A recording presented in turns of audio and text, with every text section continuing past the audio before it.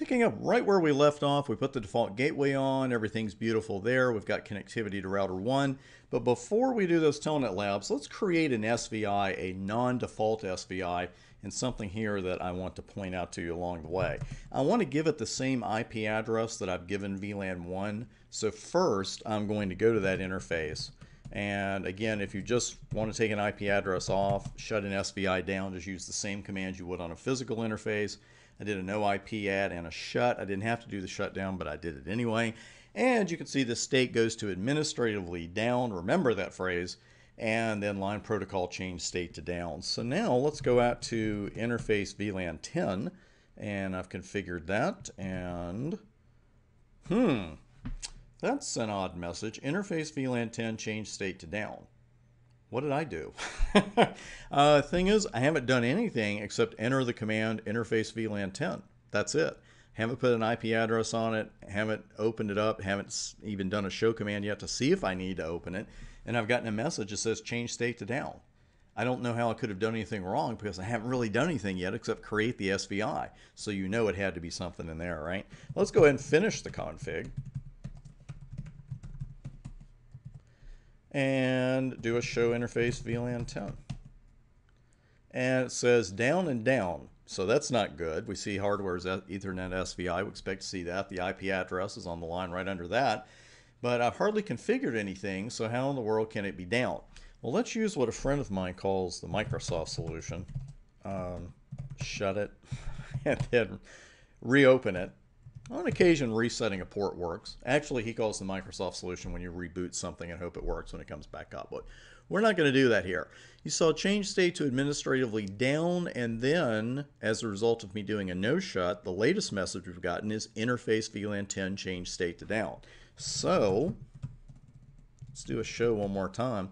You can see right at the top there, down and down. Here's the rule about SVIs that you have to keep in mind. When you create an SVI, for it to be up and up, you have to have a physical port on that same switch in that VLAN, and that port has to be up and up. Otherwise, your SVI is going to fail. Because did you notice that when I created the SVI for VLAN 10, that VLAN 10 itself was not dynamically created? Because if we put a port into a VLAN that doesn't exist yet, and we saw this earlier, what happens? The switch creates the VLAN.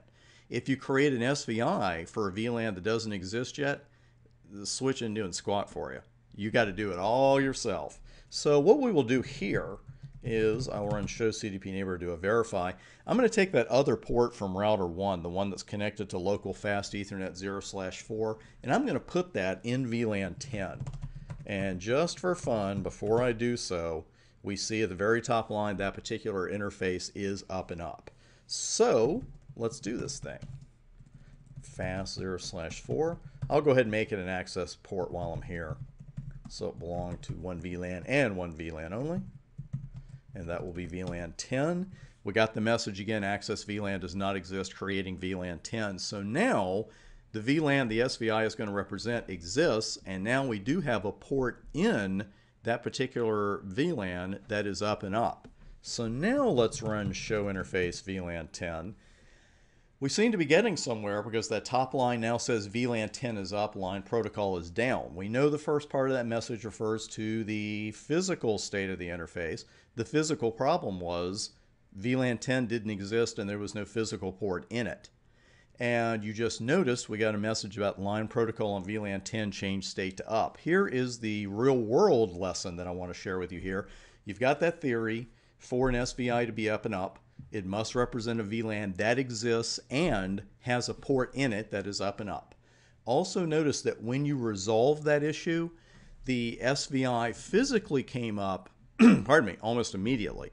But the line protocol took 15, 20 seconds, and we're so used to, the physical interface coming up and the line protocol coming up 1 or 2 seconds later that you start thinking, hey, is something wrong? Something's not wrong, but just give it a little extra time there, 15 or 20 seconds, and you'll be fine. So now you know all about a non-default SVI as well, and you know a little bit about troubleshooting that, which is great stuff to know.